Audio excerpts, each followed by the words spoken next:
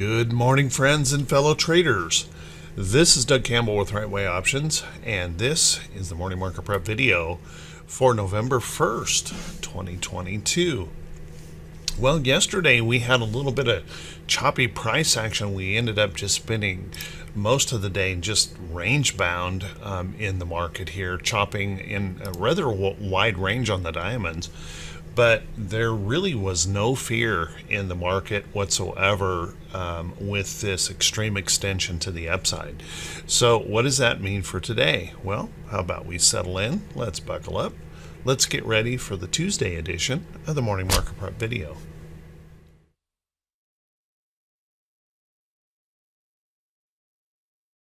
Good morning once again, and thank you so much for being here. Before we get started, let me first apologize. I've got a little bit of a weak voice this morning, not feeling at the top of my game here health-wise right now. A little bit of a fall cold, I think, going on.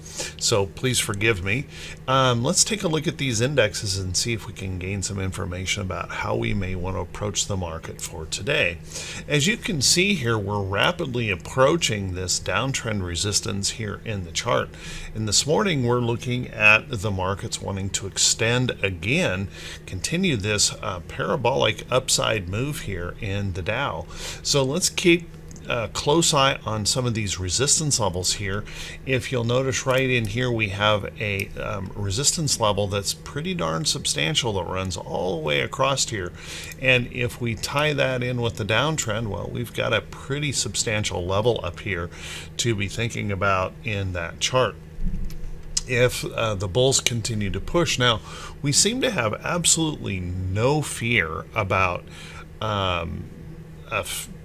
an interest rate increase at all. We seem to have an ability to absolutely ignore economic numbers. We don't care about the economic numbers right now.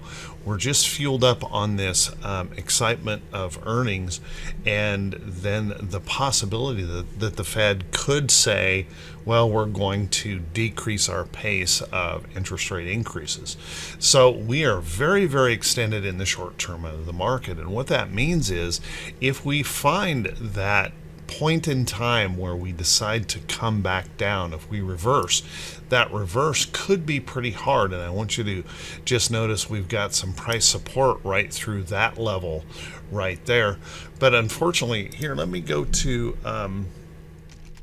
the Dow to just give you an idea how substantial that is.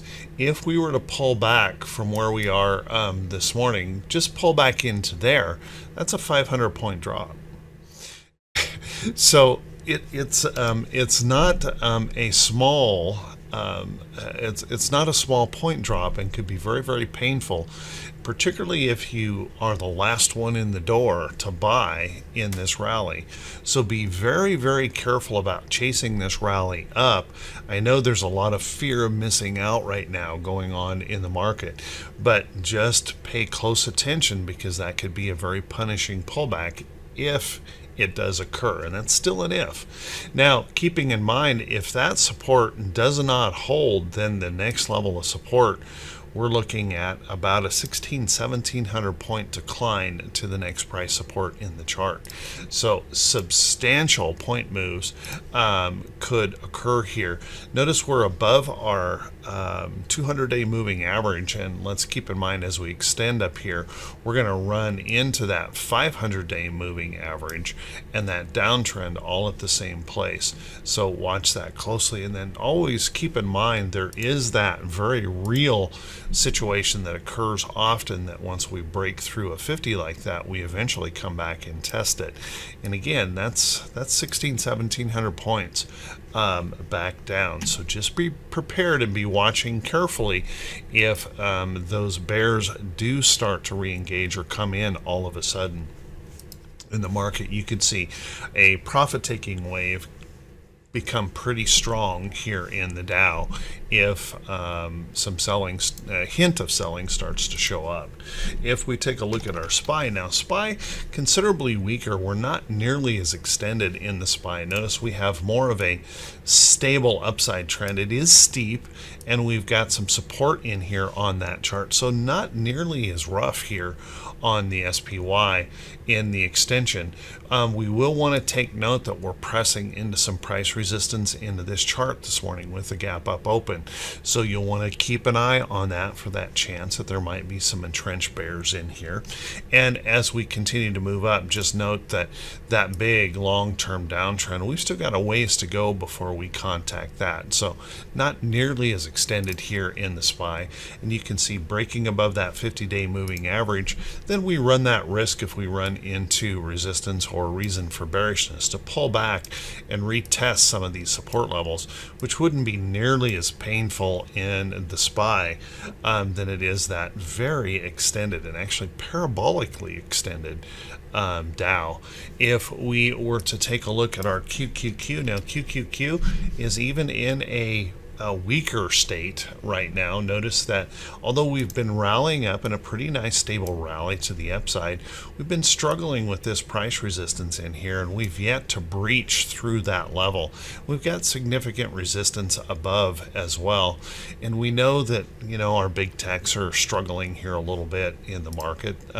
They started to surge back almost immediately after reporting bad earnings reports, but keep a close eye on that downtrend and these resistance levels in the chart that continue to be a little bit of a problem for the QQQ. What was interesting is Hong Kong last night. The tech sector in Hong Kong surged better than 5.25% last night. All of a sudden, just ripping to the upside on that tech sector. So maybe we get some follow through here with that in the United States in the tech. Watch that that pattern in there if we test some of those resistance levels. And then if we take a look at our technicals here on this chart, notice that we're still underneath that 50-day moving average, and we may be challenged by that price resistance and that 50-day moving average yet. So still the weaker of the indexes here in the market. And then if we jump over to IWM, you can see in here the Russell is also pretty extended in that short term. Now we've broken that longer term downtrend. Clearly we have substantial resistance levels in this chart coming. We'll want to keep a close eye on that as we continue to push up here in that chart. But IWM has shown no fear here in the market as we continue to extend, and I would say that is a trend that's probably unsustainable for much longer.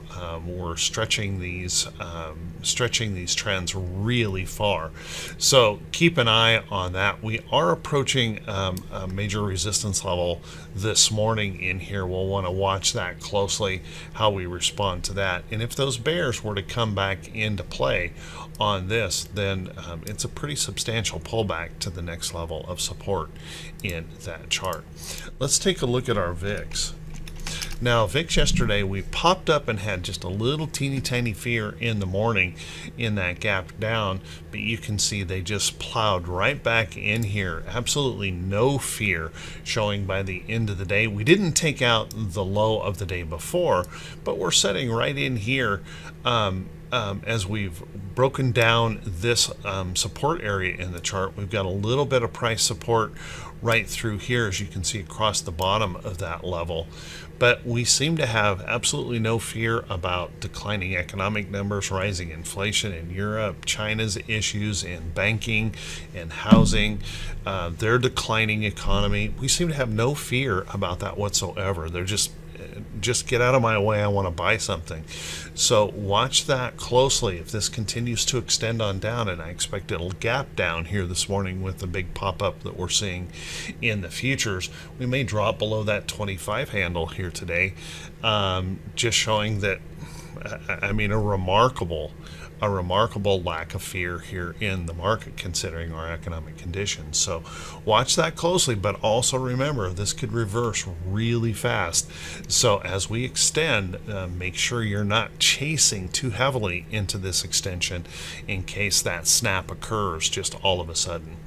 If we take a look at our T2122, our T2122 continues to show us a very extended condition here in the market. Now, we have seen that before during that last earnings season where we lingered up here, but you want to keep in mind these were some really big point whipsaws that occurred during that period of time. So watch carefully for that possibility if that were to begin here, and just keep in mind that we really we can continue to extend this and continue to linger up here, but the longer we do, the more painful the pullback is likely going to be, and it could happen suddenly with an overnight reversal or a big intraday whipsaw.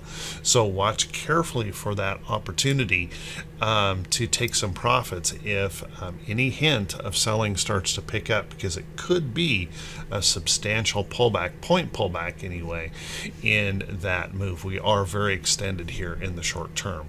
If we take a look at our T2108, T2108 is also very extended in that short term. We're just parabolic on this rally back to the upside, and as you can see, we're poking our nose up in here into these high points here of the chart. So watch that closely. Now, this last rally that we went all the way up here, that was that extreme extension to the upside, but I would say that one was at least a little more organized. We had some pullbacks, some rests in that rally. We've had no pullback or rest in here. This is just a straight up run. So that makes for kind of a nervous condition here where it could snap the other way pretty quickly. Now, you will want to keep in mind this longer term downtrend was defeated yesterday. 62% of the stocks pushing above their 40-day moving average. So we are getting very extended in that short term. And if we take a look at our T2107, we have the same situation setting up over there. Where we've got that extreme extension setting up 37% of the stocks above their 200-day moving average, and we have broken that longer term downtrend here, and we are extending into some substantial price resistance and just a straight up move. There's been no rest in that move, just piling in. So watch carefully in case that pullback does begin, and it could happen at any time. Not suggesting today, it could happen at any time. Then if we take a look at our T2101, or T2101 continues to stretch up here as well as that momentum fueled up on these earnings reports. Now remember, these earnings reports are lowered estimates that we're beating in these earnings reports. So we're not really making, companies are not making as much as they were last year, but we're buying them up at a pace that is just pretty remarkable here. So just watch that carefully. Again, if that does decide to shift, it could shift very quickly. Let's take a look at our economic calendar for today. In our economic calendar, we do have a few things that we'll want to pay attention to, even though it seems like the market just doesn't care. That doesn't right now we're focused on what the FOMC might back off next time, and we're focused on the possibility of earnings continuing to fuel us higher in the market, and we've largely ignored these negative numbers that keep coming in on our economic calendars. We don't care about the declining numbers in China. We don't care about them in Europe. It's just buy right now, and these numbers have been largely ignored. So could they continue to do that? I think the answer to that is yes, they certainly could. Now, keeping in mind we've got a PMI, an ISM, both of the consensus numbers on those suggest those are going to decline and show that we are contracting in our economy. Construction spending, well, your guess is as good as mine, but looking at the housing numbers that we ignored, I would say that may not be so hot there. And then we've got the job openings report. Now, this is one of those numbers where bad number could be good for the market. If we see those job numbers, the openings, starting to pull back, that would show that there's starting to be a little bit of an impact here in the market on the jobs front. But we saw last Friday even. Jobs continue to be very, very strong. So if this comes in stronger than expected, that could be a negative for the market. And then keeping in mind as we move forward here, we're going to get those motor vehicle sales, mortgage applications. We've got ADP report coming in tomorrow morning before the bell, and then we've got petroleum status, and then of course that FOMC meeting in the afternoon that we'll want to be thinking about as we move into Wednesday. Let's take a look at our earnings calendar for today. It's a busy one. We're really ramping up on these earnings. In fact, this week is just a blizzard of earnings reports. So I can't cover them all.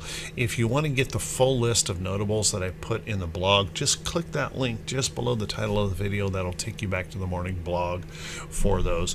Now we've got quite a few notables here this morning to be paying attention to. We're going to hear from Aflac here. Aflac has been racing to the upside, testing some high levels in the chart. We're going to hear from AMD later on today. Now AMD has been struggling along a bottom here, clearly in a downtrend, despite all of the institutional upgrades and everything on this. AMD has been struggling, so watch carefully for that one this afternoon. We're going to hear from the Cheesecake Factory today, so keep an eye on that. We're going to hear from Clorox.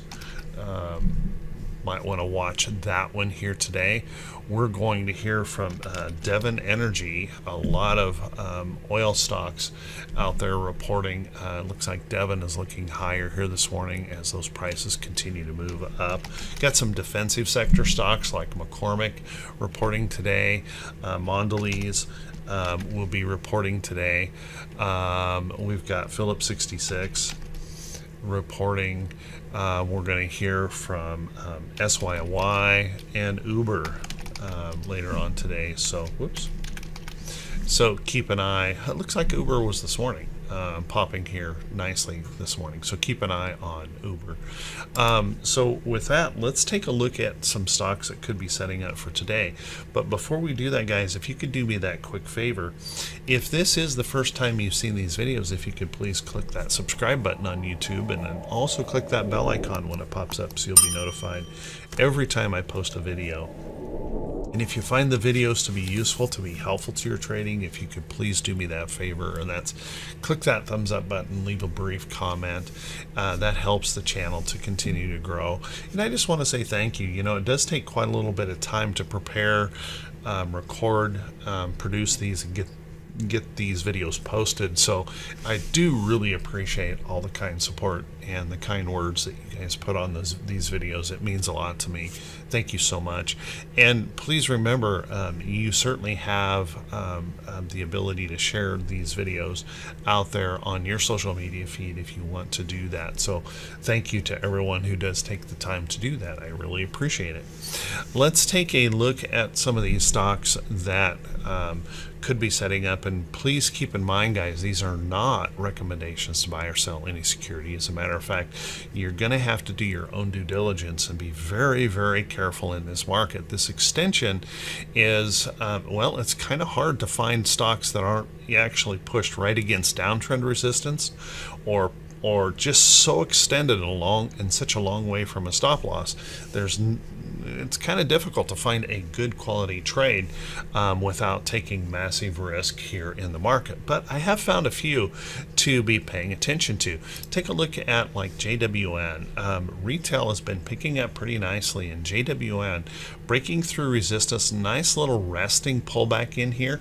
This has that opportunity that could pop and go. Now you want to think about earnings coming up on the 22nd of this month, but that's plenty of time for this to potentially rally and maybe even fill this gap up here. So keep an eye on JWN. That's looking pretty good. Take a look at Valero. Valero is something I've been watching, a refiner, and as you can see, holding holding above this support level. It's been bouncing around in here quite a bit. My alert is right in this area, and as we move closer and closer to trend, well, that's just exactly about where I want to be looking for that trade. So keep an eye on Valero. That's looking pretty good. I've talked about American Express. Now, American Express has kind of lagged behind Visa and some of the others, and it's been pretty darn volatile. But if you'll notice, we broke through that resistance right in there. We're holding in on that support. And if we draw this trend line down here, we just kind of sneaked out from underneath that downtrend and held right there on that area.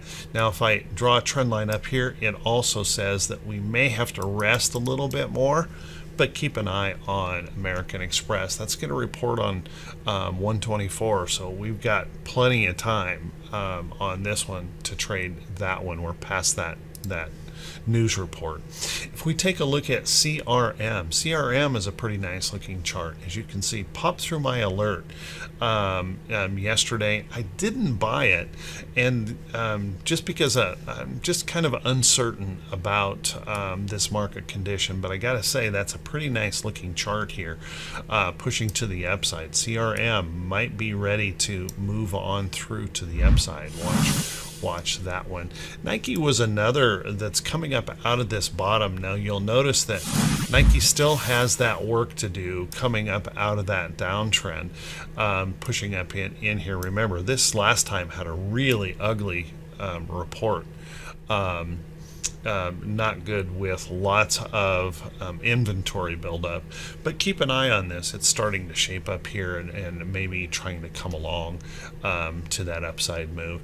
I do think it might be a good idea to keep an eye on precious metals. Silver popping hard this morning. Silver was up yesterday despite the dollar increasing, and what we're seeing this morning is the dollar is pulling back.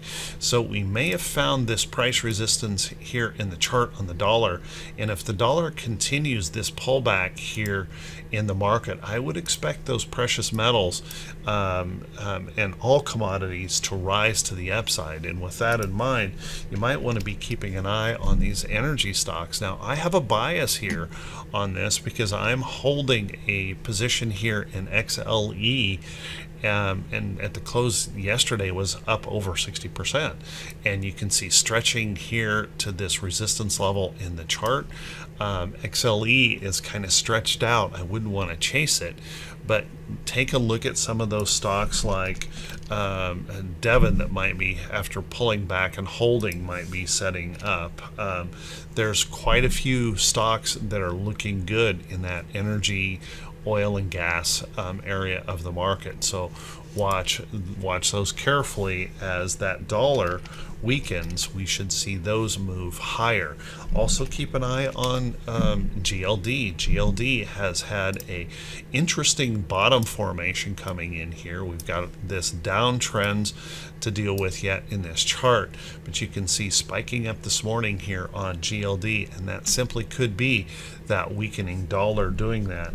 And then you might want to also keep in mind other commodities out here like FCX. Take a look at this pullback here in FCX, that resting pullback moving to the upside.